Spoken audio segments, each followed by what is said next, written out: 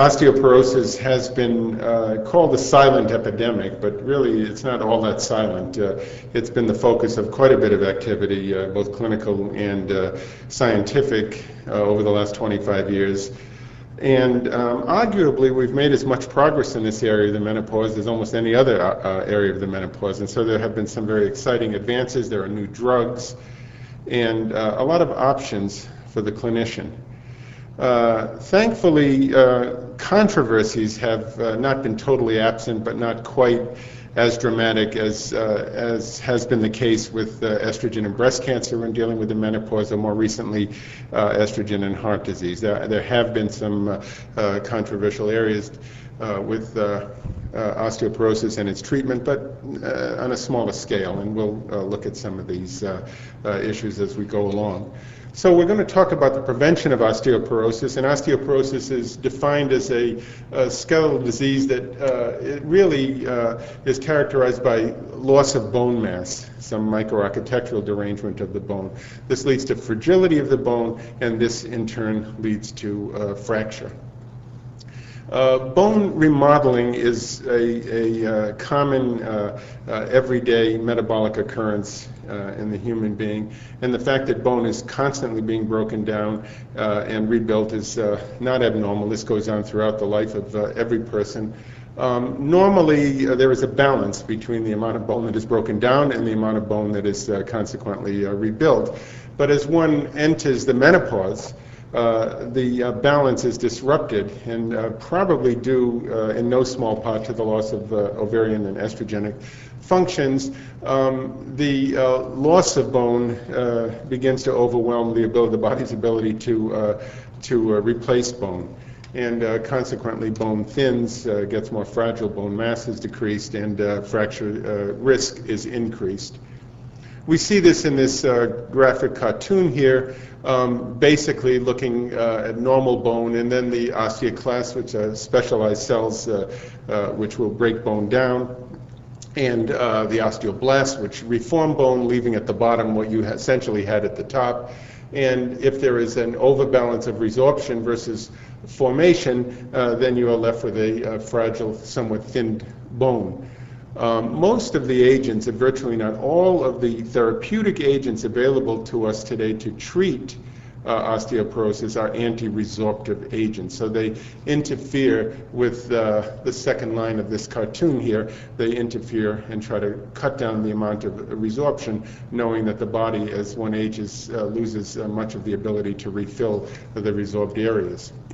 So we get this, and we've all looked at these slides on numerous occasions. This is healthy cancellous or trabecular bone, nice thick trabecular areas there. This is stable bone. There are areas of remodeling you can clearly see. It's not smooth all over the place. It's not synchronized, the remodeling that goes on. It varies from area to area in the body, but it's a very normal occurrence.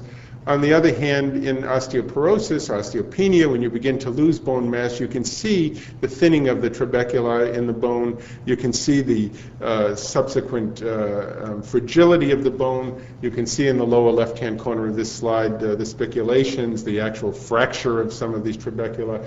And you can, with a little fantasy, see that this represents, as it were, the skeleton of the skeleton. The internal support structure of bone itself is worn away so that the bone becomes fragile and has a greater tendency toward fracture.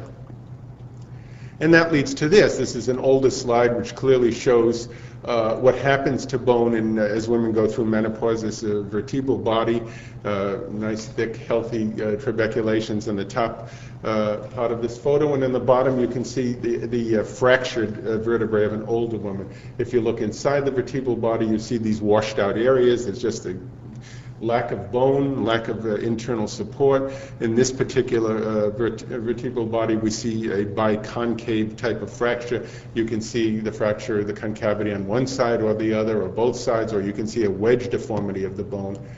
And this spinal fracture, it's not easy to see, but these are a series of wedge deformities, wedging fractures of the thoracic spine, which leads to this exaggerated kyphosis, eventually to a lot of pain, It leads to this. In this cartoon, you can see the normal healthy woman of approximately age 55, already into menopause, but by age 65, she's begun to have specific spinal changes.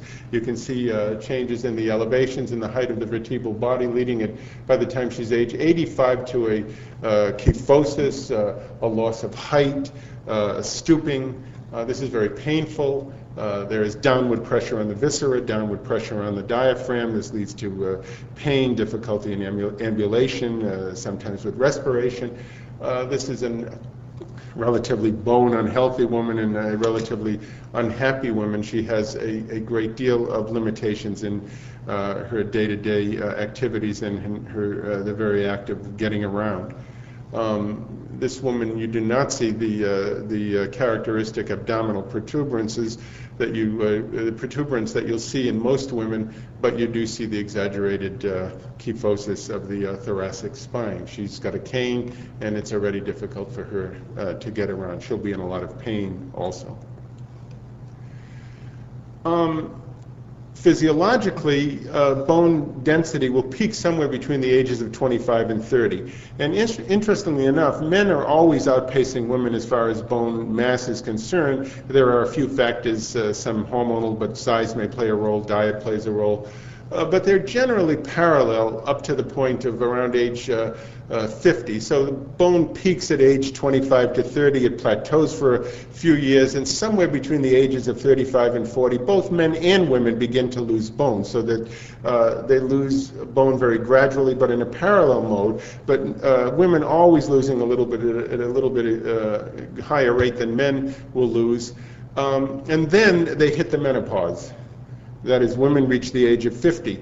At the age of 50, there is no dramatic change in the rate of bone loss in men, but women begin to undergo an accelerated loss of bone that lasts for almost 20 years into the menopause. The initial loss rate, as you can see in this slide, is about 1% per year, but may be as high as 3% per year. And this is following the loss of estrogen, which in turn follows the loss of ovarian function.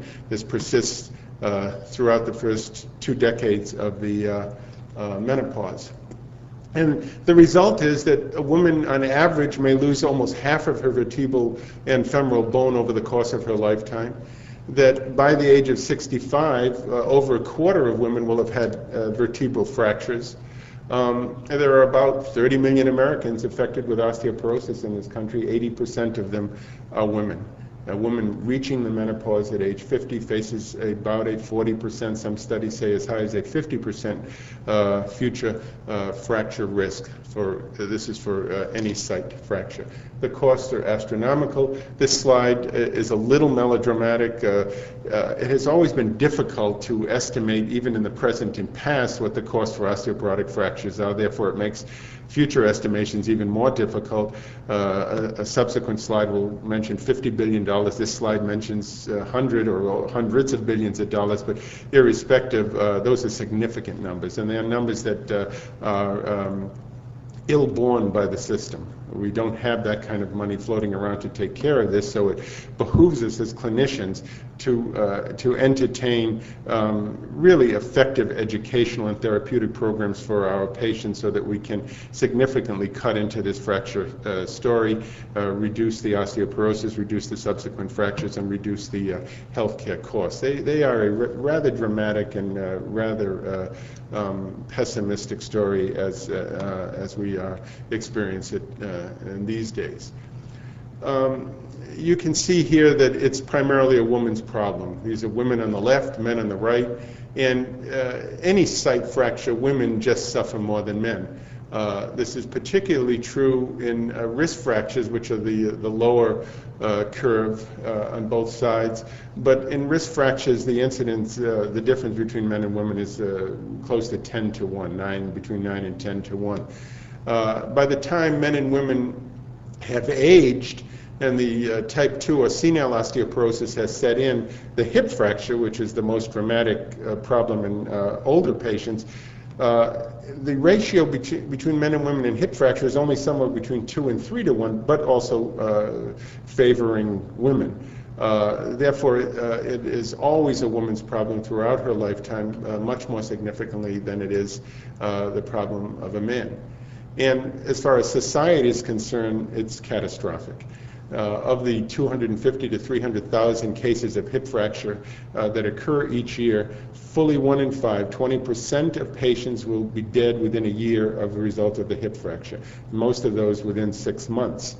Another 30% will have to be hospitalized or institutionalized basically for the rest of their lives. So 50% of women, or I should say only 50%, of women suffering hip fracture will ever get back to the semblance of the life that they led before the fracture.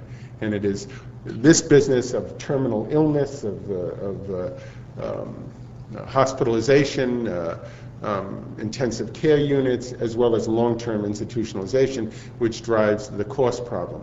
400,000 hospital admissions a year related to osteoporosis, 2.5 million physician visits per year, 180,000 nursing home admissions per year secondary to osteoporosis, driving a number that's projected in the next 4 decades to be around 50 billion. All right, 50 billion is not as bad as the hundreds of billions that the previous slide showed, but those are heavy numbers. When we look at what's available in our healthcare budgets and the demands of others. This is not the only thing going on in the United States at this time. We've concentrated at this point in the lecture on the melodrama surrounding hip fracture. That's not to belittle vertebral fractures. We tend, as clinicians, to underscore the role of vertebral fractures, saying that there's a certain price to pay for aging. One of them is you will lose height, and we tend to forget that these vertebral fractures have an importance in themselves, and not only the fact that just from a clinical standpoint, vertebral fractures predict more vertebral fractures, and better still, they predict subsequent hip fractures, so the vertebral fracture is clinically important to the physician. But there's also no question, and it's overlooked unfortunately, that morbidity and mortality increase secondary to vertebral fractures, and there is an increase of symptomatology. Certainly a major impact on the quality of life of patients who are suffering from vertebral fractures, and including an erosion of emotional status and generally diminished function. So the vertebral fractures also need to be taken seriously, and saying that means early intervention, that we should not be slipshod in either our educational efforts or in our therapeutic efforts, because vertebral fracture, the price is paid early on. Going into the menopause, we see the beginnings of accelerated bone loss in the spine, and whereas the price for the hip is not paid for decades, the price for the vertebral fracture is paid up front. And so that knowing that vertebral fracture probably is more important, more significant than we've allowed in the past, we ought to pay attention to prompt, effective therapy as women are in the perimenopause or going forward into the menopause. The type 1 menopause, type 1 osteoporosis we've discussed. This is the accelerated bone loss that primarily affects women, and in the first 2 decades of the menopause, therefore from 50s to 70s, mainly involving trabecular bone, and therefore mainly involving the vertebra. Wrist fractures also start to pile up in women. As I said, they're 9 or 10 times more prevalent in women than in men. Whereas the type 2 osteoporosis, the senile osteoporosis, is more or less gender equalized to a degree. This is the effects of old age from which both men and women suffer. Women now going into the senile osteoporosis have a much lower starting base to jump into senile osteoporosis because of all of the loss they've had in the menopausal osteoporosis. Therefore, even though men do fall and break their hip, women still break their hip sometimes at a ratio of 2 to 3 times more frequently than men do. But we begin to look at cortical bone fractures as well, in senile osteoporosis. And senile osteoporosis has rarely been a major focus of therapy, although it has been shown in study after study and in virtually all of the agents which we've studied and looked at that they are efficacious at virtually any age in a patient's life. Nevertheless, when people get into their 80s and beyond, there is a shift towards prevention by virtue of other means, trauma prevention, and we shift to a more geriatric mode of thought than in the prophylactic menopausal mode of thought that is prevalent in the younger patients who are just recently into the menopause. A lot of factors go into bone loss. It isn't only loss of estrogen. Obviously, there are genetic factors. There's a familial predisposition. Aging certainly plays a tremendous role. Trauma plays a role, as you can see on the left-hand side there. Other metabolic factors or diseases which are associated with higher bone turnover, higher bone loss, will put a woman in bad outset position going forward into the menopause. And low peak bone mass, which is a woman's problem. Due to size and other factors, women tend to bring more bone at any stage of their life into the osteoporotic wars of the menopause. We have drifted away from these traditional risk factor lists. They don't support us clinically as much as we'd like. Nevertheless, they do play a role. They play a role in Medicare deciding whether or not you can identify risk factors and do bone densitometry studies in your patients. They're good teaching, and generally, from a clinical standpoint, it's good to remember a few of these. That osteoporosis is basically a condition affecting Caucasian and Asian women, slight build, slender, fair-haired women who may be tall and slender or just slender with small muscle mass. Certain habits will lead to it, smoking, and you can see at the bottom alcohol abuse, inactivity and immobility, vitamin deficiencies, calcium deficiencies. These are extremely important. In the United States, virtually all women are calcium deficient throughout the majority of their life, and this has to be an effort that is made across the board, beginning with the younger patients, for the prevention of bone loss and fracture. Other metabolic, you can see hyperprolactinemia there, diabetes, amenorrhea, corticosteroid use, heparin use, certain diuretic use are also associated, as are low levels of sunlight. Certain areas in the country have a higher predisposition, earlier age of menopause, so loss of ovarian and estrogenic support. Age is dramatically shown here. These are two studies looking at bone density in the lumbar spine of pre- and postmenopausal women, and showing almost in linear fashion that as a woman ages, she will lose bone loss. That is a predictable measure of aging. This is in lumbar spines 2 to 4. This is in the femoral neck, and you see some plateauing here. Things happen a little bit later, but generally a trend in significant bone loss as women are older. On the right-hand side of this graph, vis-a-vis women who are premenopausal, where they have an expected higher bone mass, and this is in the femoral neck. And in this study from Huey that was published in the Annals of Journal of Clinical Investigation in 1988, we see that there is in a curvilinear manner a correlation between age and bone loss and fracture risk, very predictable. You can see going from left to right across the bottom of this graph that we have a woman who is losing bone mass or less bone mass, and then going up from the bottom to the top, beginning at 45 and ending up at over the age of 80. At each 5-year interval, there is an increased fracture risk associated with low bone density. So that low bone density is a predictor of fracture, age is a predictor of fracture, and these we can't intervene in the aging process, obviously, but we can intervene maybe to ensure better bone health for the majority of our patients.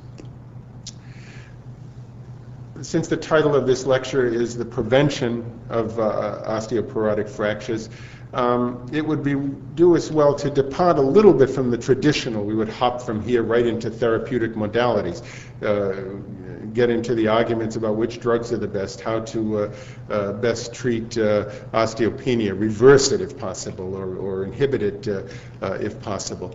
But there is an issue with prevention that has so far eluded most of our activity as clinicians, and that is just general measures taken to prevent bone loss during the lifetime of our patients, and patients who are not candidates for postmenopausal estrogen replacement therapy. And unfortunately, as I said, the problem begins in adolescence with our young girls and continues through most of their life. With the adolescents, we need to stress proper diet, and we need to stress exercise. Some of the recent entitlement programs mandating equality in sports activities in high schools and colleges have gone a tremendous distance to address and redress the problem of young girls not getting enough exercise in their lives. Unfortunately, the world gets divided into athletes and non-athletes, and we focus on girls playing on varsity teams, but the majority in any school, in high school and for sure in college, are not playing any varsity sports. So we need to stress, even for non-athletes, the importance of good exercise, and we need to stress the importance of calcium.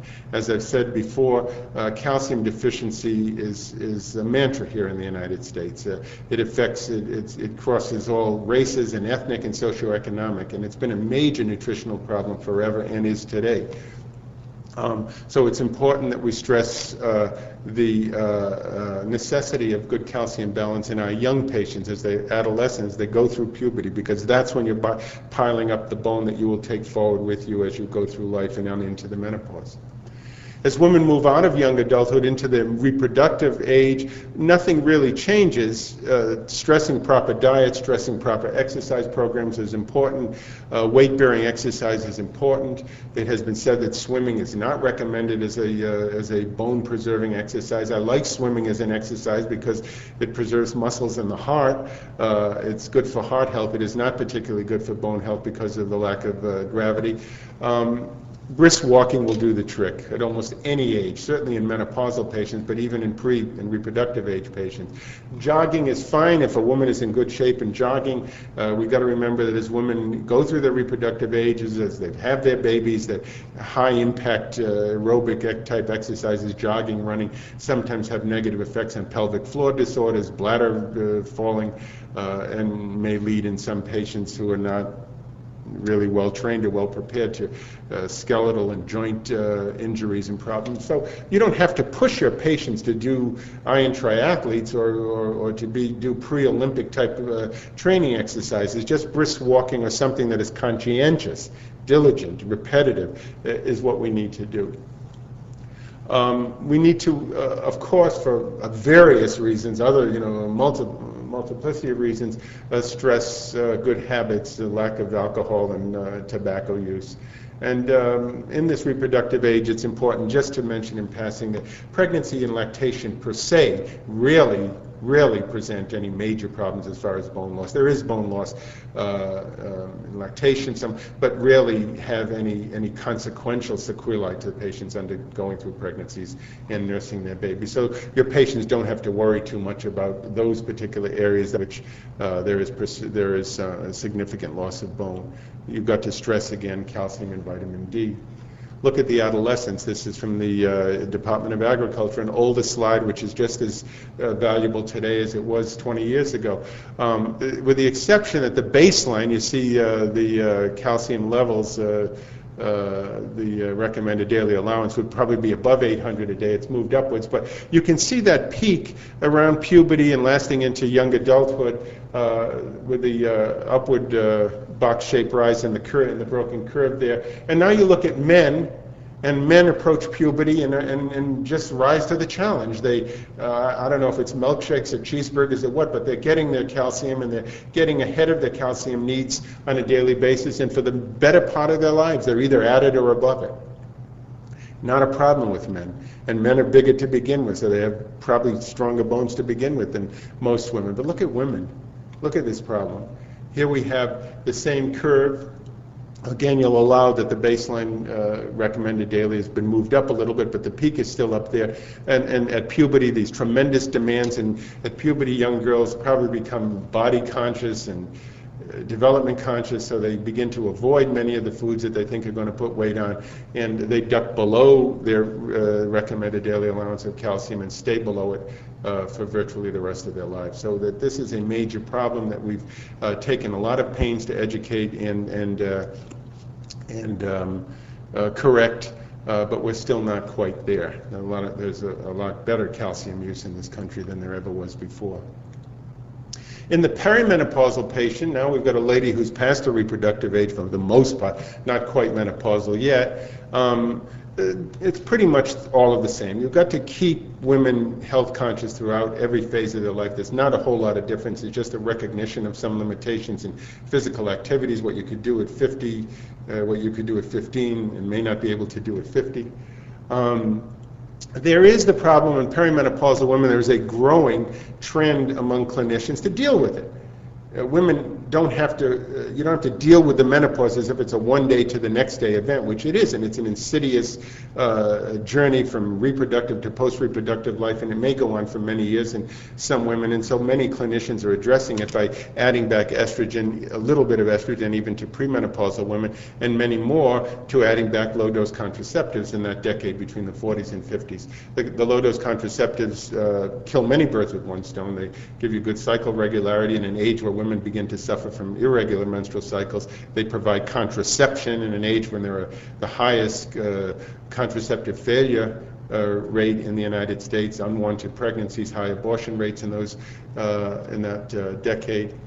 Whether or not they actually, going forward, give you better bone health is controversial. There were a number of papers that said it's really great, and in addition to everything else that estrogen does, giving estrogen to your patients will give them better, healthier bones as they onset into the menopause. There were some studies that supported that conclusion. Unfortunately, there have been other studies which do not support that conclusion, so that is an area for the clinician of some controversy, but is not an overriding concern. In my own practice, I don't necessarily give hormones to perimenopausal women because of the bones. I give them for other reasons, but there may be some bone benefits. And if some studies show there is and some show there isn't, that means that for some patients there may be, and for others there may not be.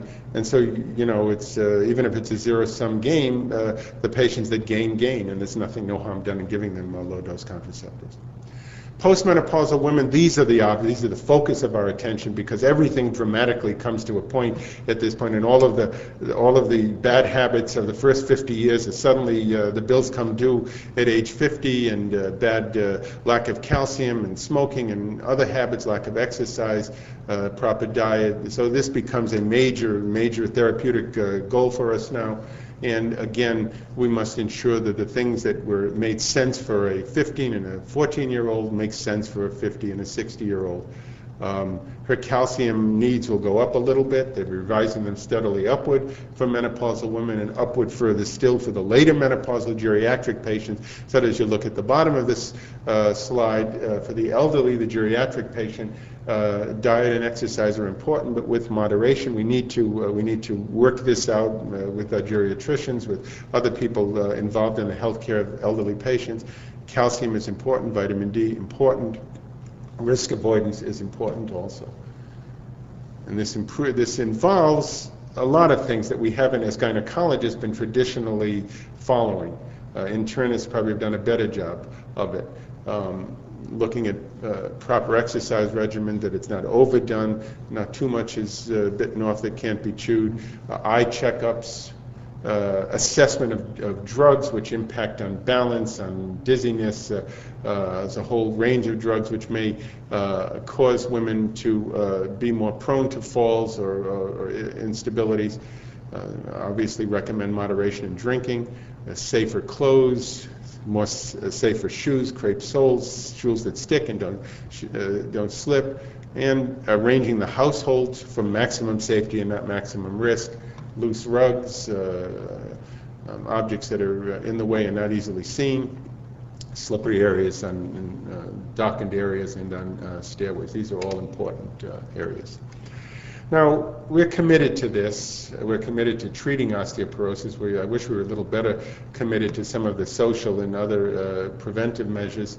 But as we move forward, then we are under the gun to try to identify more and more which patients are good candidates or the best candidates for therapy. This takes us into a philosophical dispute in which many people have thought that really the best way to approach the menopause is to advise estrogen for all or as many patients as possible. Sort out the problems afterwards. And, you know, I have to say that in many ways, I'm not sure that this still isn't the best approach to it. Obviously, there are many opponents of blanket estrogen use, and there are many, many studies that are now coming down the pike which gainsay some of the glowing reports about estrogen here and there, Alzheimer's, the heart, and of course the enduring problem with the relationship of estrogen and breast cancer. So we've taken to being a little bit more sophisticated in trying to identify which patients may be at highest risk, and to do that we resort mostly to dual energy X-ray absorptiometry, the DEXA, so-called DEXA scans, which give us readings which take the bone mass of our patient and compare it to the bone mass of a healthy 25-year-old. And then gives us a score which is read out usually as departures from the norm in a negative manner, so that she's -1 standard deviation away. That's considered still normal. Between -1 and -2.5 is considered osteopenic. They've lost bone. -2.5 or lower is osteoporosis, and -2.5 or lower plus fragility fractures is severe or established osteoporosis. So these are the guidelines that were used. I suspect that they'll continue to change going forward. We've looked at some data ourselves in our own practice that maybe we should be interventional at a higher T-score than has been traditional from a cost-effectiveness basis. If you intervene in the process a little earlier, you sort of come out better at the end. The dual energy X-ray absorptiometer, the DEXA machine, you can measure either the total body or any one of peripheral sites. Has many advantages of high accuracy, relatively safe, relatively cheap as those things go. Not cheap, but relatively affordable in the whole scheme of things, so much so that even the Medicare allows it. There are some disadvantages. They are influenced by changes, artifacts on the bones, fractures, osteoarthritis, spurs, anything that is there on the bone that's shouldn't be there will affect it. So that there are some drawbacks, and you have to know about that going in. This is the DEXA machine. It gives you a reading that looks somewhat like this, and if you look on the right-hand side to the colored graph, there's a lot of data that comes out on it. We're not really skilled or schooled in assembling all of that data. We're looking for the bottom line, so the bottom line can be in the form of that white circle there on the graph that tells you where your patient is, and this particular patient is flirting with the disaster zone, where she's at extremely high risk at the bottom, the red stripe across the bottom for imminent fracture risk. You'll get a T-score, which will also tell you where your patient is generally compared to younger standard norms. There's such a thing as a Z-score, where she's compared to her age equal compatriots, but that doesn't have as much clinical use today. There are some shortfalls. We're relying very heavily on DEXA in motivating ourselves and our patients, and initiating therapy and following up on therapy and changing therapy.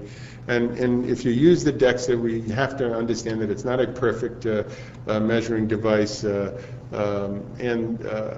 In the spine, for instance, we're limited, even though the biggest problem initially is in the thoracic spine with the kyphosis and dowager hump, and that we're limited to measurements of the lumbar spine because of the presence of sternum and ribs, which make it impossible to measure the upper vertebra. And it's also important to understand that when fractures are already present, if you jump into the game relatively late, then your readings are relatively worthless.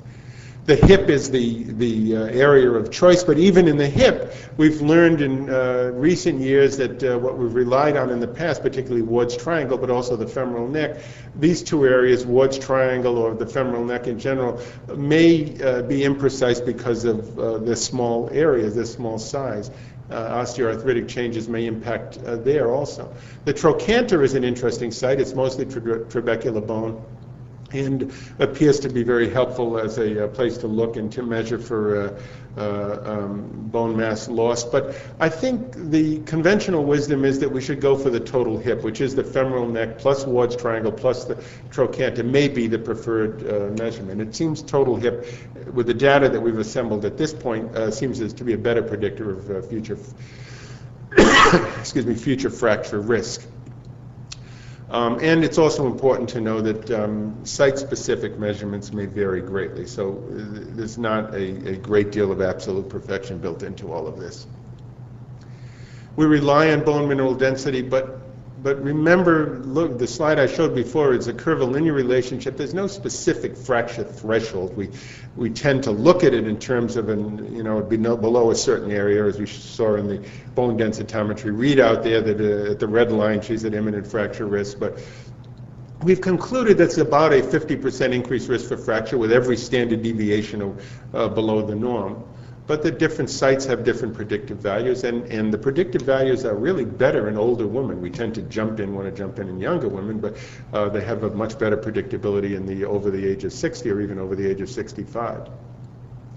And it's also important to assess and evaluate and to put into the formula other risk factors for osteoporosis that may exist in a particular patient other than what the bone mineral density shows you.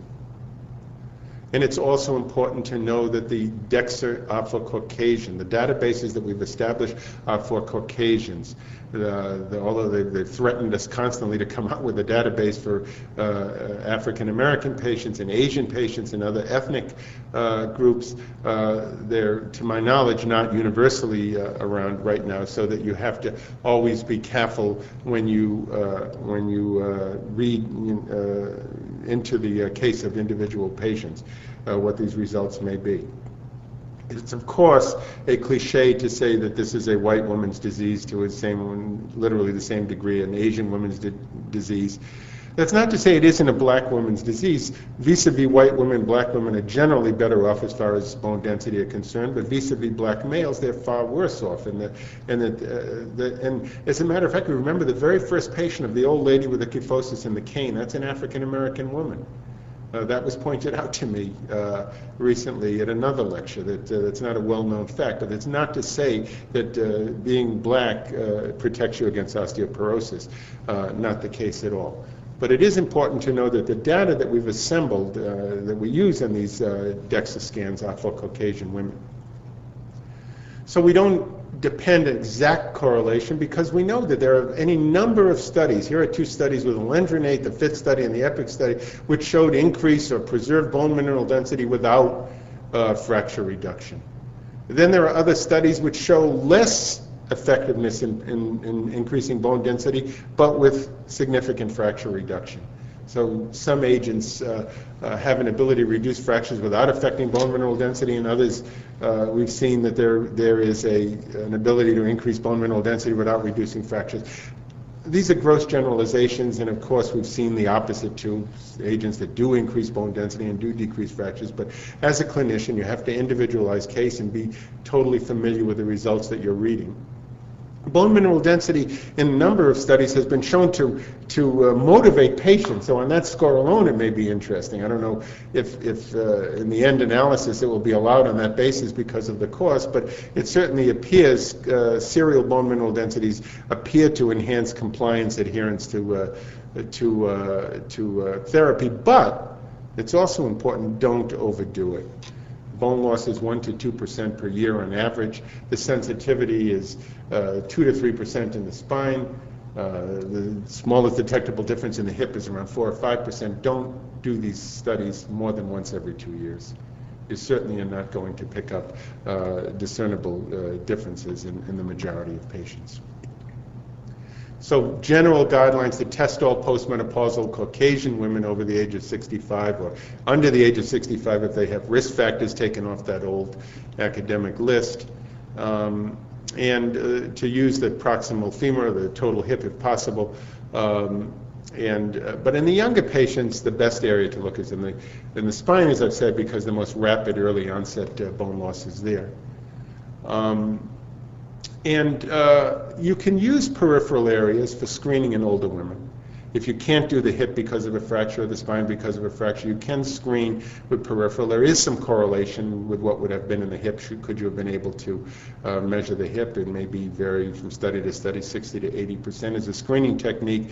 These peripheral measurements of a finger or the elbow or the heel are much cheaper, much quicker, more convenient for patients, can be done in the office, should not be ignored, even though purists may take issue with the results. But I think the general consensus is that there's somewhat good correlation with them, and it can be used as at the minimum as a screening test. We use bone density to predict fracture risk, obviously, but also to diagnose the presence of osteoporosis, to evaluate our therapies, to identify patients, to motivate patients, and to monitor the therapies. And the Government Bone Measurement Mass Measurement Act of 1998 re-fortifies that. It allows, even in Medicare patients, for biannual bone mineral density measurements, specifically in the estrogen deficient women at clinical risk for osteoporosis. Virtually every woman that passes your gate, every Caucasian woman, an individual with vertebral abnormalities shown on X-ray that are indicative of osteoporosis can then be followed up with serial bone mineral density measurements. Long-term glucocorticoid users, very important group of patients that gynecologists tend to overlook. Hyperparathyroidism, and as the monitoring of FDA-approved therapeutic agents. So all of these things support you if you want to do bone mineral densities. Don't be daunted by results. This is a concept from Cummings, looking at bone mineral densities, invented this neat little phrase, the regression to the mean, that people just tend to flee towards an average. So that women who have a high bone density the first year you measure tend to, they slough off the second year. Women who have a low bone density tend to increase. They all get to about the same average after a few years of therapy. So therefore what Cummins is admonishing us is not to discontinue patients just because you don't have an immediate result, positive result in your bone mineral density. Other people have looked at immediate positive results by looking at the bone markers. The bone markers have not gained a significant foothold in osteoporosis in this country for a variety of reasons, mainly the bone resorption markers, the urinary markers, call for 24-hour urine collections, and that's not an easy thing to do. These are relatively expensive tests, but they're there. The collagen cross-link products, pyridinoline and deoxypyridinoline, and the N and C telepeptides. Then bone formation, which are serum markers, used even less, bone-specific alkaline phosphatase and osteocalcin. They are predictably elevated in menopausal women. And the green bar, early menopause, and the red bars, late menopause. Serum osteocalcin on the left, and next bone-specific alkaline phosphatase, these are formation markers, and the C and N telepeptides on the right. They predictably go up in menopausal women. So they make a good target if you're looking to measure what you're doing to something. And people who are advocates of using markers are advocates of using markers to assess therapy very quickly. No one has ever been able to correlate markers with fracture risk, and I think it's a wasted effort if you want to follow patients along those lines. But if you want to monitor therapy and you have some anxiety about it, then you can resort to using the bone or serum markers. Now, as far as treating osteoporosis, to get to the final part of our lecture today, we have a great deal available to us. The linchpin, obviously, is estrogen, because estrogen is the holistic drug. It may not be the best drug for osteoporosis, but it's a good drug for osteoporosis. But in a holistic sense, in treating the entire menopausal woman across a broad spectrum of menopausal problems, there is no argument against the use of estrogen as a primary agent. You can use other agents in women who have severe osteoporosis going in, and can be used intercurrently with estrogen. There are many modes of application. Oral is preferred, parenteral with some adherence, both injections, transdermal, and now the European creams that are rubbed on, the transdermal patches, now the creams. Vaginal are mainly for local effect, is for the most part little systemic effect, rings and creams. Various protocols, cyclic, early month period, mid-month periods, late month periods, or continuous combined, hoping for no periods whatsoever, or continuous combined, weekdays on, weekends off. There are a number of different protocols, and it just is the business of the clinician to choose which hormone and which method of application. If you're looking at conjugated equine estrogen as a benchmark, 6.25 has been identified. 0.625 has been identified as the dose that preserves bone. Although recent literature has shown that 0.3 may preserve bone in more positive calcium balance patients, and lower doses may be preferable in very early perimenopause or very, very late menopause, where safety factors are a consideration for your thought. Progestins, there's some thought to the testosterone-derived, the androgen-derived progestins, the C19s, is potentially, at least looking theoretically, should have better potential than the C21s. We've not had head-to-head studies to show that or not. And the androgens are playing a growing role, although it's sort of a niche. But for years, androgens were sort of taboo because of side effects. Now the very low-dose androgens have shown to enhance estrogenic effect on bone health, as well as being less dangerous for lipids and the common traditional side effects that we've attributed to androgen use. And now the non-hormonal, the bisphosphonates, of which we're into the second and third generations, now into the third generation with residronate, and combined additive hormone and bisphosphonate therapy. The SERMs are making a lot of noise. I have some enthusiasm about the SERMs. I think that they may, if they continue to manipulate the molecules and attack more and more menopausal symptoms, there may be a role for the SERMs. They certainly appear to decrease the risk of breast cancer, whereas estrogen has been shown to increase the risk of breast cancer in many studies. Calcitonin has not won a whole lot of purchase in this part of the country. Has been used for focal bone pain in the spine. Doesn't enhance bone mineral density particularly well. I don't have a whole lot to say, just out of lack of personal experience with the natural phytoestrogens, except to say that the scientific base for a conclusion in one direction or another with them is probably for the most part lacking. Calcium, people who are anti-estrogen or anti-establishment and think that everything can be treated over the counter have been pushing calcium and vitamin D for years. It's been sort of a controversy. Many papers say that they're healthy for you, should take them, but they don't really affect bone. This study by Dawson Hughes in the New England Journal a few years ago, they gave calcium and vitamin D to menopausal women over the age of 65, so good candidates for bad bones. And they found that there were positive, significant changes in total body bone mineral density, as well as femoral neck and spine after 1 year. After 2 or 3 years, it was only significant as a total body. But if you looked at fracture reductions in a very small study, actually too small a cohort to really warrant too much consideration, there was significant reduction in non-vertebral fractures in women taking calcium and vitamin D vis-a-vis women on placebo controls. I don't think anyone is seriously advocating calcium and vitamin D as the primary approach to osteoporosis, its prevention or treatment. Treatments belong to the proven agents, and all of these agents, which are listed there for the most part on the left, work as anti-resorptive agents, so they inhibit resorption of bone. They pretty much all intervene in the same way. Estrogen has been shown to be associated, loss of estrogen, with a decrease of bone, so the replacement of estrogen with an increase of bone. It does maintain or increase bone mineral density, and as I've said before, it is a more holistic drug than almost anything else out there. The SERMs have some other very positive properties, but certainly not against hot flushes and other other areas where estrogen acts positively. Estrogen has troublesome side effects, as it says here, including bleeding, fluid retention, headaches. We don't have good fracture risk, and estrogen has recently lost an indication lost its indication for the treatment of osteoporotic fracture. It's only for the prevention of osteoporotic fracture. I have no doubt that when proper studies are done, estrogen may regain its indication, but those studies may not be done since there are so many potent anti-resorptives there that can enhance estrogen and be used together with it.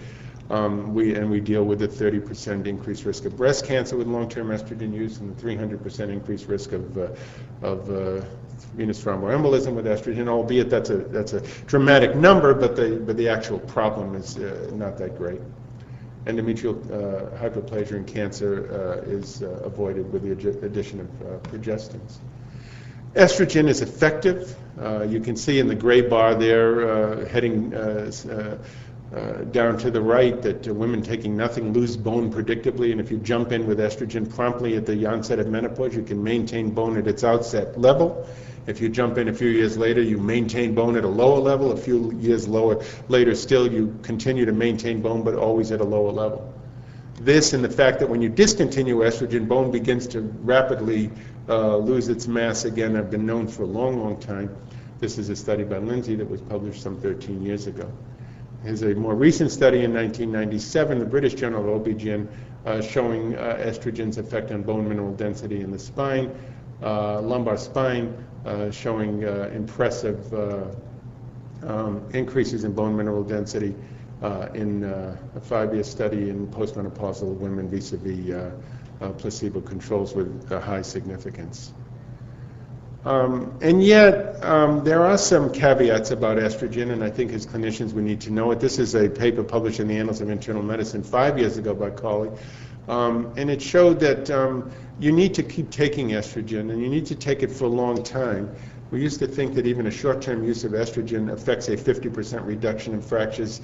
It may affect a 50% reduction in fractures, but we probably need to take it for longer periods of time than we thought, and that cuts into the breast cancer argument. So it puts us at odds with ourselves in trying to evolve or construct a thorough and rational approach to the menopause in general and osteoporosis in specific. So the current users with less than 10 years of estrogen use had non-significant relative risk loss of fracture vis-a-vis women who've taken estrogen more than 10 years, and previous use was not associated with a decrease of fracture. So that their conclusion, the data suggests that in this particular paper that estrogen's protection against hip fracture requires long-term use and undergoes degradation as soon as you discontinue estrogen therapy. The Hearst study has weighed in, unfortunately, now with arrows and slings and bobs flying all over the horizon, with data that in the Hearst study, estrogen did not reduce fracture risk. But this was a study obviously aimed at heart patients, and bone status was never properly established in this, not to my knowledge anyway, and I was a principal investigator here in the Hearst study at Baylor. The osteoporosis research group sticks by their meta-analytical investigations, which confirm a 50% reduction in fracture incidence in estrogen users, with providing that they use estrogen promptly and effectively and for a long enough amount of time. Progestins have had an interesting run. The progesterone receptor was identified in bone a number of years ago. Christiansen and his people in Denmark and others have proposed a role for progestins in bone in treatment of osteoporosis. It's not come down to that in this country. There's a rare case in which you would give progestin to a woman who's not getting estrogen, so it would be difficult to assess and gauge that. One of the values of the PEPI study showed that for the first time, you can see on the right the addition of pure progesterone to micronized progesterone to conjugated equine estrogens was just as good as medroxyprogesterone acetate. For many years, medroxyprogesterone acetate has had an almost unimpeded run at menopausal therapy. It's had a few competitors, and now there have been some data coming out which indicate that there may be other progestins that we need to look at. The PEPI trial, which was published in JAMA 4 years ago, showed that micronized pure progesterone probably just as effective together with estrogen in preventing bone loss. And now I alluded to the difference between the C21 progestins and the C19 progestins, the androgenic derived. We don't have the data to sustain one versus the other. In theory, the testosterone derived progestin should be a little bit better in protecting bone, and then testosterone itself, as I briefly mentioned before, has been shown to enhance the effects of estrogen on bone mineral density, even low-dose methyl testosterone, and it's available in doses as low as 1.25 or 2.5 milligrams per day. They've proven pretty effective in enhancing bone growth. They have less to fear as far as untoward effects on the lipid profile. Androgens have arguably a role to play in libido and other neurological functions in the early menopause. So I think we'll be probably looking at more ongoing studies in this country with the role of androgens, and particularly in bone. The SERMs, again, their sole indication for raloxifene is for the treatment, and the indications for the treatment and prevention of osteoporosis. And they do an effective job. They're not as good as the bisphosphonates in promoting bone mineral density, but they have good fracture reduction in the vertebra. There's no hip data really worth mentioning. But in both the hip and the spine, they do enhance bone mineral density. These are in postmenopausal women without osteoporosis. Here are some data in fracture reduction with raloxifene in women with osteoporosis. And if you'll see in the right series of bars that there is an impressive reduction of fractures in women with pre-existing fracture, and that led in the past year to raloxifene getting an indication for the treatment as well as the prevention of osteoporosis. Raloxifene is neutral on the endometrium, which makes some concessions to contemplating its use. It appears to be as potent as tamoxifen in reducing breast cancer, which also is a very positive. On the other hand, it has been associated with hot flushes. It does not address the early menopausal problems of vasomotor, vaginal dryness, etc. There will be a role for the SERMs going forward, I believe, but it needs to be clarified a little bit. I've been enthusiastic about the SERMs. I don't want to indicate that I'm not. I think in certain areas they can play a role. Even in a more holistic sense. Calcitonin, again, has been used for focal pain. It's an easy drug to use. There have been some problems with nasal irritation. It does not change bone mineral density as well as some of the others.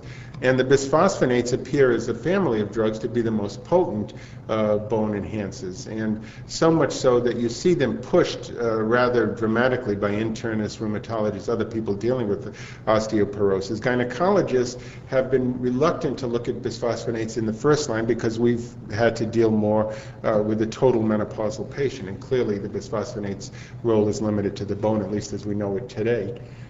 We've gone through 3 generations into our 3rd generation of bisphosphonates with rather dramatic and impressive increase in anti-resorptive biological activity in the 3rd generation drugs, which make them very appealing to me clinically. You have the phosphorocarbon group there in the center, which is the center of biological activity, and then the side chains which determine certain other activities, potency and anti-resorptive strengths. These are, and the etidronate represented the first. It was involved in the so-called coherence therapy years ago, then was a standalone drug. Alendronate was the 2nd generation, still has an important role in the marketplace today and in the treatment of osteoporosis, but the 3rd generations, of which Risidronate is the one on the market now, have really enhanced anti-resorptive potency. as well as less side effects, and that makes them extremely appealing to clinicians, particularly in dealing with women with advanced osteoporosis. These are some alendronate data. This is in early menopausal women, so without a great deal of bone loss, impressive enhancement of bone mineral density in the lumbar spine. Again, alendronate in women presumably older with existing vertebral fractures with impressive increases of bone mineral density in the hip and in the spine also. And consequently, without too much imagination, a reduction in fractures at the vertebral, possibly at the hip. The FIT study with alendronate did show in one of the studies some hip fracture reduction. In another, that was not the case. Reduction of Colles fractures also.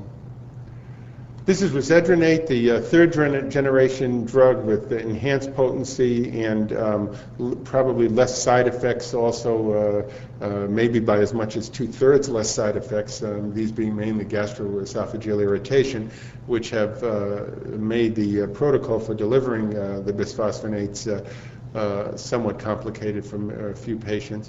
This shows early postmenopausal women, resedronates and bone mineral density with resedronate on the lumbar spine, the femoral neck, the hip trochanter. Very, very impressive data here.